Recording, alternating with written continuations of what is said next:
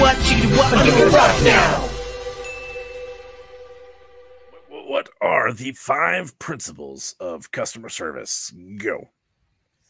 Well, for dealing in a challenging conversation, Sure. well, the first one is you have to listen for understanding. Okay. Listen. Okay. All Do you right. understand that? I'm trying. I'm also kind of distracted by the chat, but keep going. Okay. And then when you're speaking, Mhm. you have to speak from the heart. Speak from the heart. Okay. So, no, maybe we need to role play this a little bit. Okay. Okay. So, I'll be the I don't know who should I be. I'll be the person that's doing customer service. You be the angry customer. Let's see how this goes. Ooh, I don't get to play the bad girl. Yeah.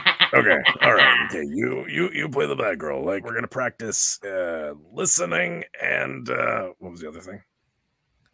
Well, we only listed 2. Yeah, no. Listen for understanding. Okay, yeah. Speak from the heart. Speak from the heart. Okay, so listen, understand, and speak from the heart. Okay, so do you want the other 3 or no? Okay. I thought maybe we'd take on the first 2, and then Okay. you know, like you can't swallow the whole cookie in one bite. All right, you gotta. Okay, so there's a missed child on the school bus. All right, or maybe the child is not on the school bus, and that's the problem. I'm at the bus stop, well, and you didn't bring my kid. I've lost her child. Okay, and go. Pull up at the stop. Hit the button. Gotta make sure the stop arm comes out, and then make sure that all the traffic is also stopping, and then report anyone to the cops because I have a lot on my plate. Oh, and there's also 100 other kids yelling at me and screaming at me. Quiet, you guys! Sit down right now, or I'm gonna. Don't make me come back there. You'll never get the best effect again. Oh, hello there, Johnny's mom. How are you? I'd be a lot better if Johnny were here. Where's Johnny? Well, I mean, Johnny, get back there. He's not coming up. Let me on this bus. I'll find him. I cannot let you on this bus because what do you mean? There's then get up out of your seat and go find my son. Then get up out of your seat and go find my son. Well, there's a go lot of, find my rules. son. Did you pick my son up? Well, did you know what? Did he enter the bus? Okay, why are you coming after me? I'm just a school bus driver. I'm only responsible for getting from point A to point B. Well, you just called in the back seat like you thought he was on the bus. Where is he? No. Okay, because you don't understand. Pause. Aren't one of us supposed to be de-escalating the situation? Perhaps you need to be the curmudgeon, and I can be the de-escalator. Okay. Or do you want to use some of the principles to de-escalate the situation? Okay, here we go. Okay, so I'll try and implement. You said carefully listen to understand and speak from the heart. Correct? Yes. Okay. All right. Yeah, so Johnny's mom, you're mad at me because you think that I'm responsible for your child getting onto the bus and now also consequently getting off of the bus. Is that correct? I need you to tell me if he is on the bus. Well, obviously, Johnny has not come forward on the bus, and so, if you really thought about it for any second longer, you would know that Johnny is clearly not on the bus or he's asleep. Well, can you double check if he is back there asleep somewhere? Hey, Frank! I'm not allowed to leave my seat! Can you go and check if Johnny's off the bus? Frank's not moving, and I'm not allowed to get off my seat. How are you supposed to take care of the kids if you can't get off of your seat? I don't understand. Well, that's all government regulations and also the school bus driving rules, so...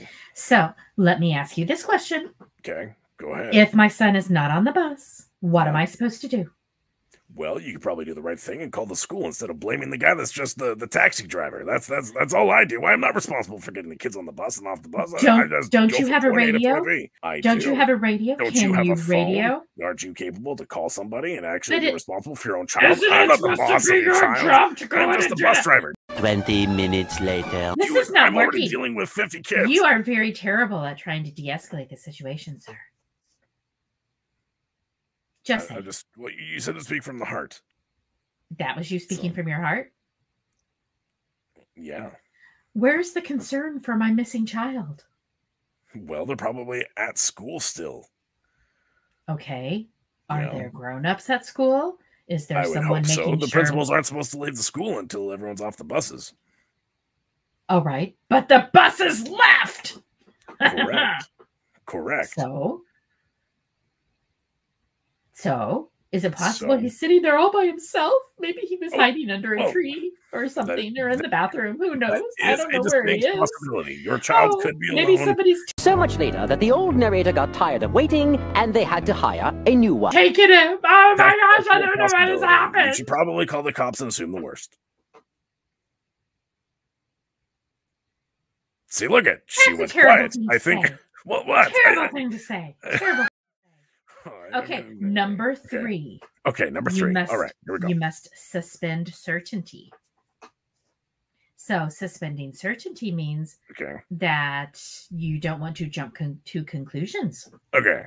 and leave So- room for different ideas. Actually, that's number 4.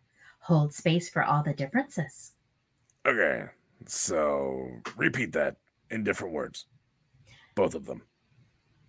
Suspend certainty. Meaning. Don't jump to conclusions or Okay. assume you know the answer that's going to come out of someone else's mouth. Okay.